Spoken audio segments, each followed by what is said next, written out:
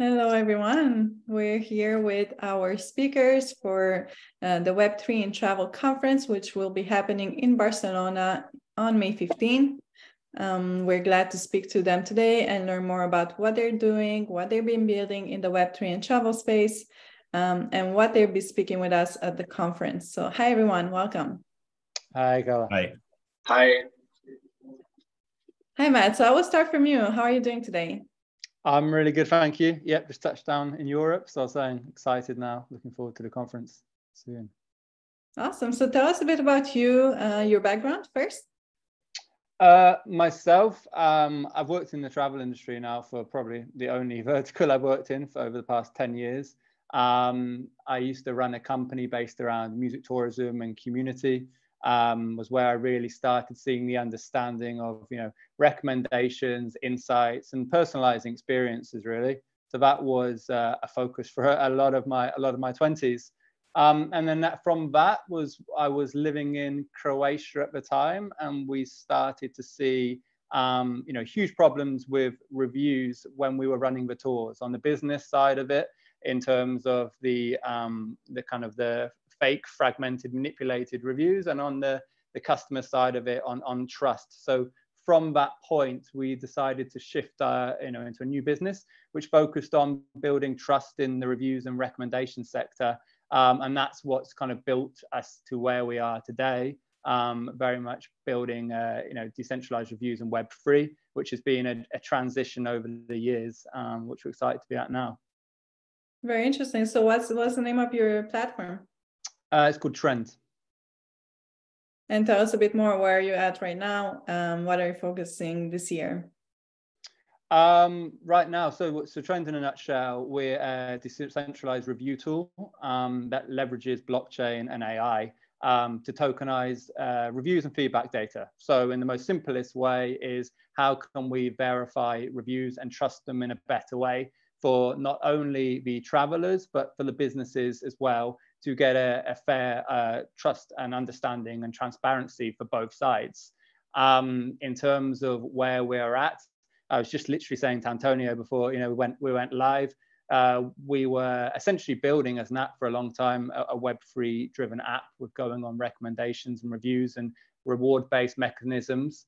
But then we really saw the value that Triend could be used as a software tool for travel businesses globally. So what we ended up creating actually after the Web3 travel conference, which I think I do have to say, the inspiration, everyone talking about Web3 and travel and being in a room with a lot of forward-thinking innovators, especially gave our company and myself a huge spur of, creativity and what to do next.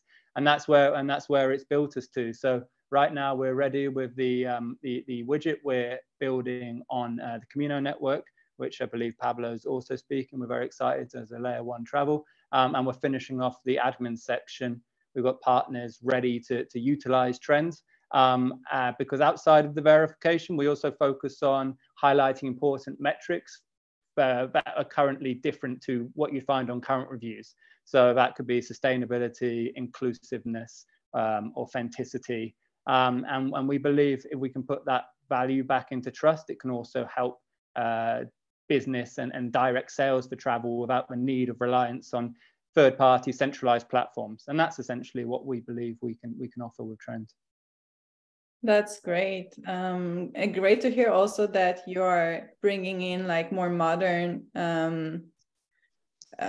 evaluation parameters, so to say, right? Like if a business is like the ones you mentioned, which I think when you do reviews right now, you focus a lot on like the quality of the service and so on, but then also diving a bit deeper into like the mission of the companies you're working with, what kind of causes they support, are they green, environmental friendly, all those things. Like it's really important nowadays. Exactly. And like you say, Mm-hmm. I was saying, as you say, yeah, it's all about the idea of verifying information. And that's what blockchain and Web3 can really give. There's so much greenwashing and manipulation on both sides. And it's very hard to trust, and especially why now, right? So with generative AI, it's so easy to manipulate information and repeat it with a few clicks of a button. So we think it's very important that there's a new element of trust. And reviews are so important, right? You know, everyone will not purchase, you know, something without a review. 85%, I think, of travelers need reviews to make a purchase. But of that, currently, on average, 67% of people don't trust the review system. So if you put those two parts together, it's really fundamental. There's a next stage of reviews, which isn't replacing the legacy, but offering an alternative option that kind of utilizes Web3 as well. Love it. And I also love the fact that you said that you got some creativity and inspiration from the conference itself, and that you're actually building on Camino, which is a layer one really for the travel industry. So it's great to see that this community-driven conference, right, it's actually doing its purpose, which is creating links and connectivity between everyone building in this space. And you're a great example of that. So I would love to see what will come out this year in terms of collaborations and partnerships and innovations as well.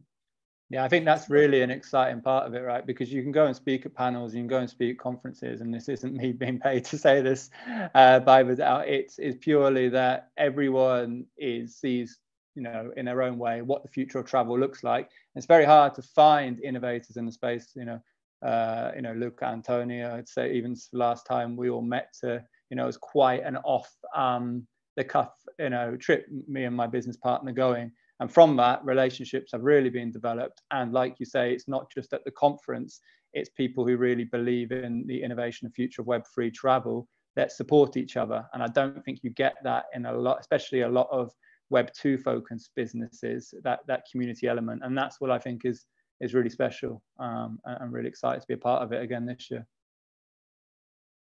Thanks so much, Matt. Love what you bring to the table, and excited to hear more. Cheers, Karl. Look forward to it. Antonio, let's jump to you. How are you doing today? Where are you calling from? I'm fine, thanks you. Calling from Milan, Italy. Awesome. So tell us a bit. But looking forward to join everyone in Barcelona, which I do believe it's better, let's say, at least in terms of weather in this period. So, Antonio, get closer, get the microphone a bit closer. Try again. Can you hear me now? A bit better, right? Okay. Better. Right. Maybe a bit higher voice. Yeah, perfect. So I was saying that, you know, Barcelona, I do believe that it's better right now versus Milan, at least in terms of weather. So very looking forward to meet you all there. So just to give you a quick introduction about myself. So I have a business background.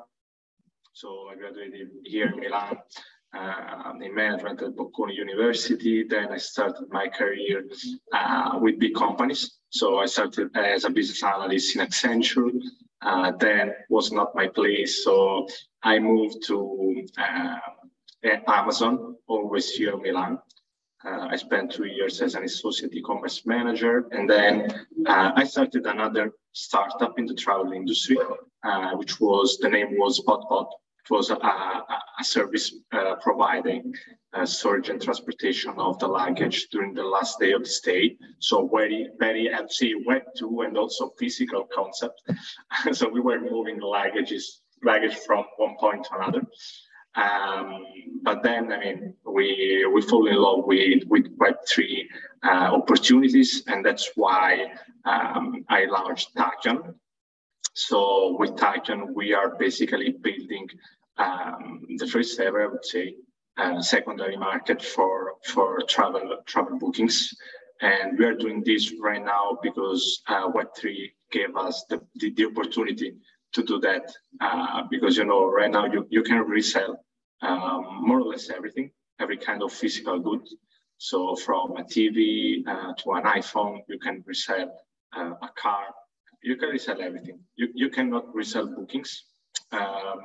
And the biggest difference is that bookings are nominal contracts for services and are not goods.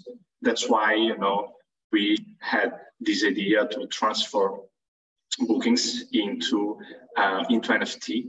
in order to make them digital goods. So to make people, to allow people to own bookings and make use of them as they want. We met last time, it was September in Porto. So we haven't launched yet our business. So we made just few experiments, very Web3. Then starting from there in October, we launched our resellable rate, which is like a new rate that you can book as a customer directly on the hotel website. It's a prepaid, non-refundable, but resellable reservation. So you book it on the hotel website and you can resell it on Takyon, which is like a marketplace. It's a Web 2.5 experience, so Web 3 technology, but if you are a Web 2 user, you can just have the Web 2 experience. Then if you are a Web 3 user, you can own the NFT. And I mean, at least for us, it was a big game changer, this new approach. So since October, we sold more than 700K of resellable hotel reservations. And we are working right now with more than 40 hotels in Italy, Spain. So, you know, something happened from September, but we are still in the very beginning, as I do believe on the Web3 and travel industry. That's awesome. And I love that you focus on the user experience, which is such an important place, especially in travel, since you have a lot of people from a variety of backgrounds, ages, countries, right? You just need to make that as simple as possible. And in Web3, we kind of struggle with that in a lot of things, like just downloading different type of wallets, different type of marketplaces, gas fees, all that. So the more we can abstract from that and give the user an easy experience, I think that's a game changer. So glad to hear you're focusing on that, and congrats on the growth so far. That's yeah, thank you. Yeah, I do believe that's one of the key focus for every project in the Web3 space, because, you know, right now Web2 is very easy, and I also saw the difference between Web3 and AI adoption, which is like how it's easy to use, you know, for instance, AI. So you just write something and it answers. Instead, for Web3 adoption, you need to have a wallet, you need to pay in crypto if you want to have that kind of experience, and that's not mass market for sure. So it depends also on what you want to build. At Takyon, we want to build something which is very huge. So we should target the mass market. And I always make the same example. No, when I pay with my iPhone, so I just use, you know, double click, and that's it. And I do believe that every kind of user experience should be easy as, you know, pay with your Apple Pay. So I totally agree with you that that's one of the key topics in the Web3 space. Yeah, and I mean, even Apple Pay took a bit of time to arrive, right? I still, like a few years ago, you were running around the house, finding your MasterCard, putting the numbers in. So we're definitely getting there, I think, at a faster pace than previous technology was, which is really good to see. And about the resellable concept of those reservations. So right now, like, you have the NFT that represents the whole experience. Like, could it be like 1 week in a hotel, the specific hotel, and then when you resell it, so now you become the owner of that. Do you make a percentage on the sale in the secondary market? You know, can you change the price of that? How does that work? Yeah, use a customer, like the customer experience. So it starts from where it starts now, but just for the direct channel. So you can book the resellable rate just on the hotel website. So you go there, you book through the resellable rate, and you receive the email from the hotel, of course, and you receive also the email from Takyon. So you have a link, you click on the link, and you are just redirected to Takyon. So you have, in that time, the booking connected to your account, and you can just, of course, just enjoy the stay. So it's just an opportunity, you know, to resell the booking. So you don't have to if you want to go. Otherwise, it's very easy. You just put it on sale. So, and you can decide as a customer the price, the resale price. So you're not dependent on the booking price. So you can adjust your price versus the market value, or I mean, if you want to sell it as soon as possible, you can put it lower. You can also make money, of course, from that, because you can buy a lot in advance and then resell it at a higher price. So you actually own your reservation as you own, you know, a pair of shoes when you buy it. So that's the same idea. And you just pay as a customer 5% commission when you resell the booking. And we took 2.5% of that 5, and we give back to the hotels the other 2.5%. So in this way, we are also creating, you know, a new revenue stream for hotels. They don't have it right now because there is no secondary market. So they can earn from this secondary market, and they can also be in the game of the secondary market because they can be the one that are buying back the booking from the customer and reselling the booking on their direct channel. So it opens, you know, a lot of new opportunities and new way of thinking about bookings. Love it. Yeah, definitely. I mean, digital assets, like just NFTs being digital assets, they can attach values, you can trade, it really creates a whole new economies that, like you said, we didn't anticipate before. Even with reviews, as Matt mentioned, like you could have a profile, you could build up credit and points that maybe you can then go and exchange for actual bookings. Yep. Right? Exactly, so and that's what I didn't really. Sorry, Karla, I didn't really mention that, but yeah, definitely where we have the reward-based mechanisms for utility in the reviews, which are the NFTs, can then be used on further travel bookings. We're looking to bring in, you know, things like offsetting carbon and be able to stake. So there's different options. So, you know, essentially, you want to give authenticity to the ecosystem, but you're being rewarded for your authenticity. So then the business is getting better and the people are actually getting more trust, but you're not there trying to, you know, bribe someone. I think that's what, you know, similar to what Antonio was saying, it opens up so many more sources and revenue streams and opportunities when you open up, you know, secondary market levels. And Luca, let's hear it from you. How's the conference planning going? I know we already got to meet you. I would love to hear what are you preparing for us for the event.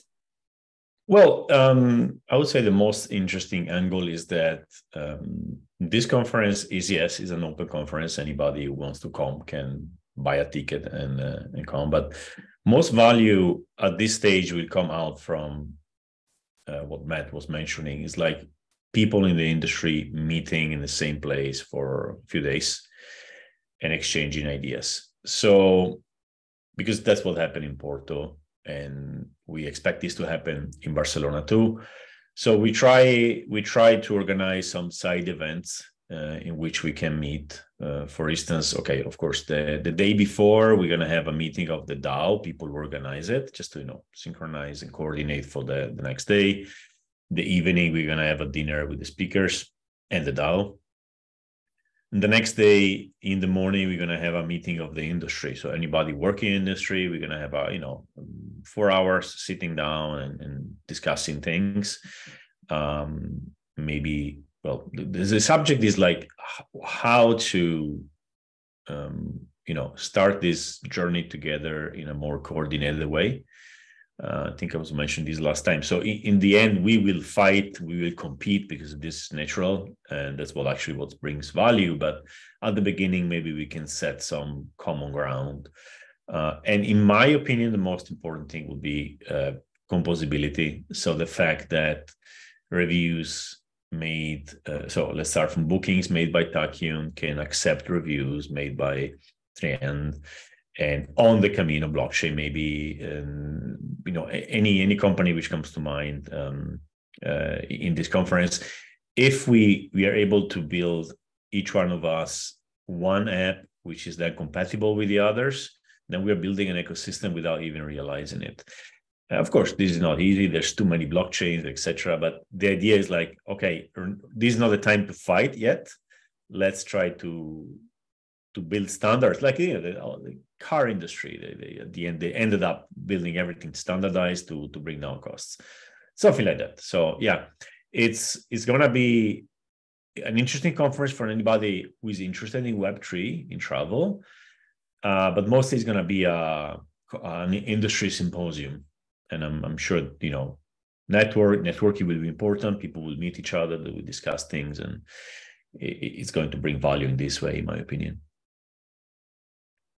Love it. Yeah, we definitely love the idea of thinking about the ecosystem that we're building in, right? We're growing but nascent industry vertical. So I think, like you said, just seeing those partnership opportunities, identifying those early on, makes a huge difference in the long run. And even for the user, like if the user enters one way, like they will enter through Takyon, but they will end up on Trends or another platform just because everything is kind of interconnected. So yeah, so everybody becomes every app, every startup becomes an onboarding mechanism for everybody else. So hopefully it goes this way. We'll see. But the conference will certainly, the fact that we meet in Barcelona will certainly make this easier. It's a good ethos, and I think it's a lot different than what we've seen with early on in the blockchain space, where you have different conferences for different blockchains and all that, different communities forming, and now everything is about multi-chain connectivity, bringing everyone together. Okay, like this didn't quite work like that. We really need to work as a team and build things that scale and that are seamless for the end user. So seems like we're starting to build that way since the beginning, which is great. The mental model is DeFi, right? Where somebody built Uniswap, somebody else Aave, and everything was interconnected, still interconnected. Actually, multi-chain started breaking this a little bit, but that's the mental model. And if you want to compete with the existing companies, which are all siloed, everyone, Airbnb and Booking don't share anything apart from a few calendars in iCal, and all the rest has to be done through third parties, channel managed and property managed systems. We have the opportunity to build something which is small, but all together we become bigger. And yeah, so let's see how this goes. I really hope it goes that way. It'll be more fun too. Because if, let's say Takyon starts getting a lot of bookings, and then, okay, now we need to grow, let's build reviews on top of it. It would be easier if the reviews were ready already, and Takyon can concentrate on the bookings, something like that. But we see. It's a free word, so people are also free to compete, and it does make sense. So love it. And I would love to hear from you guys too. What are you looking forward to the conference? What will you be speaking about? And yeah, just maybe we can start with Matt. Yeah, I think I touched on it mostly briefly, and it's exactly what Luca says. It's the coming together of different companies, different minds, different backgrounds, but all have ultimately the same vision. Web3, changing the travel industry, and that's what personally I'm excited about. It's coming and listening to what Antonio and the Takyon team have, had their challenges and overcome and done great. Who's Luca, got his finger on the pulse with at the moment. That's actually, building, whether it's halfway across the world, where we made, big changes, why we made these changes. I had someone contact me, who's building a Web3 recommendation app, right? And I jumped on with them the other day saying, okay, we moved from this. This is my experience. This is what I think would help you. And I think that's the beautiful part. I'm excited about the conference is the sharing, because, when you leave, you ultimately have a stronger understanding of, what you can do and where things are going from that collaboration, and rather than sitting in a room with your own team. And I think there is that exciting opportunity to start working, and partnering to help each other, like as Luca says, yes, you're At the end goal, you might have in a 10-year vision, okay, Takyon go, we're going to do reviews, and we go, okay, we're going to do bookings. But right now, we want to build utility. Perfect. Sit down and talk to Antonio. Maybe they want to do reviews. And like Luca says, if you can build that standard, and it's similar to what, even the Camino guys are looking at as well, I think that's, the most exciting part for me. And I think what I'm going to focus on is really what decentralized reviews means, and overall what can be brought in with Web3 technology to build trust. And there's lots that kind of goes into that. I know I want to really focus on where that break of trust is at the moment. Look at some kind of use cases, look at the statistics, what people have with the problems of the market, and how using Web3 technology we can change this, whether it's the incentivizing people to make more reviews, whether it's how can we verify more reviews, how can we turn reviews into NFTs so people have their own ownership, they're not just writing on a centralized platform. So it's a lot of what we encompass with our mission with Triend, but essentially it's the core subject of reviews and how Web3 can build this this trust back is what I'll be focusing on. How about you, Antonio? I totally agree with Matt and Luca. So I do believe that also, everyone is building a business, and it's in his early stage of the journey, knows how is easy to have idea, but how it's difficult to implement it. So I do believe that we have a big opportunity to share ideas, to share challenges, because as you said, everyone, that's not the time for competition. That's the time to grow together, because we will enjoy then the growth of this kind of industry in Web3, into the Web3 space. And it's very exciting, to be there with industry leaders of the future. So that's very cool. And in terms of Takyon, I'm gonna talk about this new secondary market. So we are building something which is very new for the industry. There are a lot of opportunities for everyone. So for businesses, for customers, everyone can enjoy from that.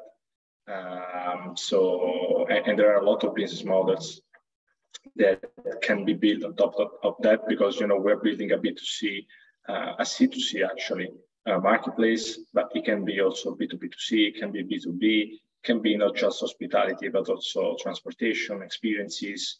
So it's very huge, and I'm very curious about knowing how the others are seeing this new secondary market. So it's very exciting for me. Awesome. Yeah, I don't know if you have considered doing even like hackathons, like online ideathons or hackathons. It doesn't need to involve code, but just putting kind of like your infrastructure or like your idea there and letting people come up with creative ways they could leverage it and start doing that way. So I've been involved with a lot of hackathons, and like at first I thought they were super technical, and then quickly realized that it's much more like this creative ground for people to use the technology and find different ways to implement it, like creative ways. So maybe that's an area you could explore as well, to pull into everyone who's willing to bring things to the table and build it together. Yeah, no, cool, super cool idea. Actually, we are gonna do that. Yeah, feel free to ping me. There's a lot of communities around the world that focus on that. I think Hacker Earth is one that gives you a pool of creators, builders, developers around the globe. I work with Crypto Chicks, which focus on bringing women and girls and also like younger generations into the space, and they just launched in Mexico. They have chapters in Pakistan, Barbados. So it's really interesting to get like also, like younger people coming to collaborate into this as well. So I think, that's something as an industry, as a nascent vertical, we can also pull in and just give more people opportunity to build in this space, and find ways to, build companies, or maybe just bring their expertise to the table, be it like marketers, developers. And I think in the travel industry, there's just, everyone loves travel, everyone loves experiences. So then if you can also find a way to monetize this and get involved, I think this is a great way. So what's the best way for people to stay in touch with you guys if they want to learn more about what you're building, if they want to connect? Where can they find you? You can go. I'll jump in. Everyone can follow us on Triend.io is our website, and Triend app is our socials. So yeah, please reach out to us. We really are a big team for feedback, the good, bad, the ugly. So we'd love to hear people's thoughts. Yeah, same for us. So website Takyon.io, and also you can connect directly on LinkedIn. So it's very easy. Just send a message and we can chat about everything. And the only way to reach me is to be in Barcelona on the 15th of May. I have no email, no phone, no LinkedIn, nothing. Be there or be square. Yeah, what about you, Karla? Me, I would say LinkedIn or Twitter are where I'm most active. So yeah, you can find me on LinkedIn or Karla_crypto on Twitter. Happy to chat. Maybe you're gonna be at the next conference next year. Yes. So we will actually have a young baby. So it's harder to travel. But yeah, next year for sure. Okay, congratulations. So we will present the 2024 conference. We haven't decided where, because it's going to be decided by the DAO, so people who hold the NFT. So we'll be able to vote. But we will propose one location already, which we found, just to get the discussion started. And we also, as TripsCommunity, are going to present. We're not really going to present. We're going to show a very quick video about something we've done last month without really saying what it is. It's just a hint of some new project we have. And so that's going to be fun too. Luca, you're dropping some alpha here. So it's like, you really need to be there. Something big is coming. Yeah, hopefully. Love it. Awesome. Anyone has anything else they would like to share? Nope, really appreciate the call. I'm really excited to meet everyone and reconnect with old faces and meet new faces. It's I'm looking forward to seeing the video call after the conference, a month after, on what everyone's done in the speed after, more than anything.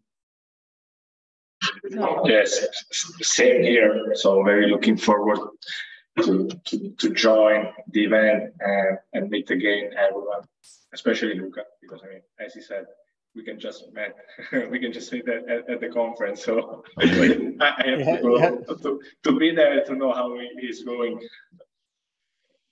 I love the idea of also doing like a follow-up. So part 4 of this call, where we actually meet after the conference and we share the main highlights for everyone who couldn't be there, and also just the kind of connections you guys built. So let's plan for that. Good idea. Stay tuned for part 4. I think that's going to be an exciting one as well. Perfect. Thanks, everyone. Thank you for your time, and looking forward to meet you in Barcelona. Thank you. Perfect. Cheers, Karla. Thank you. Bye, Antonio. Thank you. Bye. Bye.